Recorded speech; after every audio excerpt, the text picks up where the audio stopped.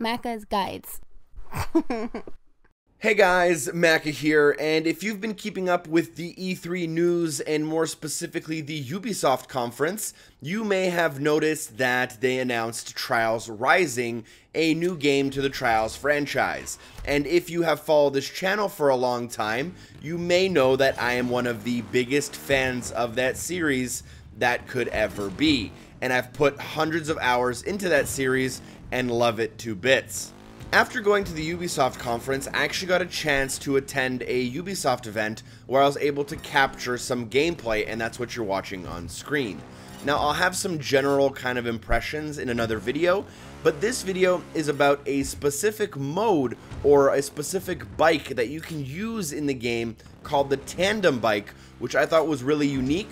And they didn't really show it off in the E3 trailer, so I thought I would put a little bit of a spotlight on it and talk about it. Now, the Tandem bike is basically co-op in Trials. You have two riders, and each one of those riders is controlled by a separate person with a separate controller. And each person has access to 50% of the brakes and 50% of the power. And whatever you lean is also going to be only affecting the bike by half. If one person leans forward while the other person leans back, the bike generally doesn't move. If one person presses the gas while the other brakes, they kind of cancel each other out. The only thing is that to compensate for this, if both of the players are pressing gas, for example, you'll get 120% of the power of the bike. They found that this is kind of a golden number in order to get runs to be more competitive and for the mode to be a little bit more fun. Now, the Tandem bike isn't available on all tracks. I believe only certain tracks are actually compatible with it. And I believe this is a local mode only, meaning you'll need to have someone sitting next to you with their own controller in order to do this because of latency reasons. This is not 100% confirmed, the game's not out yet, obviously anything can happen, but that's just kind of how I understood it.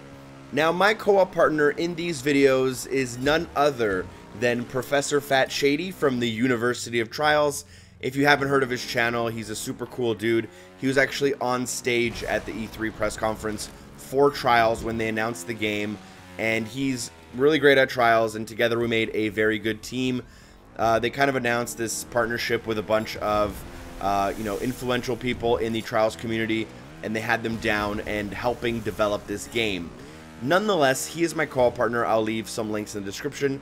He's a great guy, and he'll teach you how to get good at Trials if you are maybe average. Nonetheless, like I was alluding to earlier, this is an incredibly fun mode if you have someone to play it with. This is something so different for Trials, and I had an absolute blast, and I wanted to share it with you guys because it didn't really get shared in the press conference itself, and I thought it was unique enough that it deserved a little bit of a spotlight. And I thought I'd bring you some of our gameplay as well. So for the two kind of dark nighttime tracks, it's my first time going through those. But for the bright daytime track, we played that one quite a few times in order to get a really good time.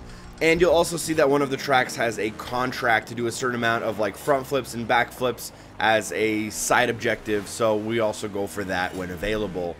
But yeah, this is super cool, unique mode. It's a lot of fun.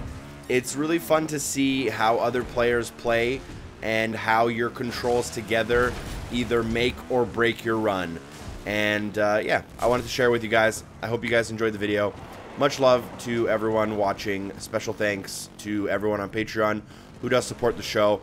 And I will leave you guys with just a little bit more gameplay. Thank you so much for watching. I'll talk to you later. Peace.